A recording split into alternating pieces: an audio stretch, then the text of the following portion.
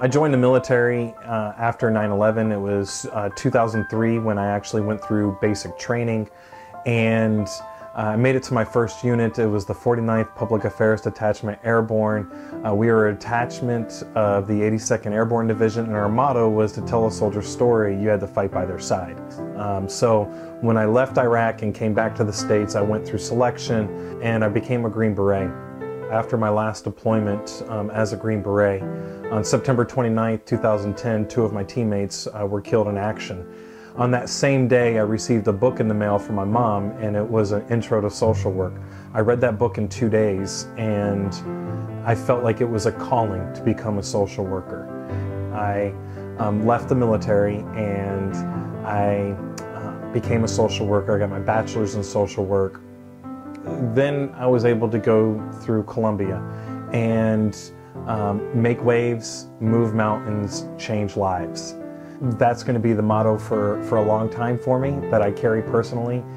I founded the Veterans Alternative, and the Veterans Alternative was created because really of the difficulties I went through post-combat. And I found some therapies that really helped me out, and we decided to try and make these therapies available at no cost to veterans in our community.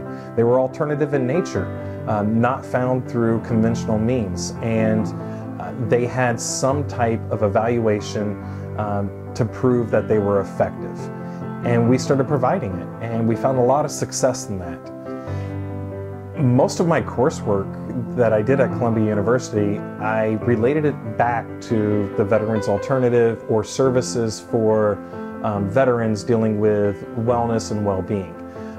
Mostly the focus has been on post-traumatic stress and transitional stress, and although we've been able to develop a lot of great programs to serve veterans, what Columbia has done is allowed me to see a vision and create a vision where we can take what we've already developed and built and grow it well past where we're at right now.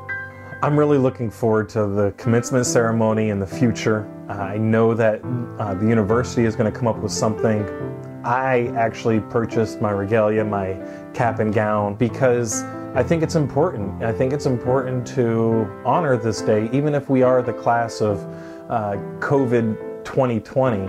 It's been phenomenal, and I think this class is second to none because of what they were able to overcome.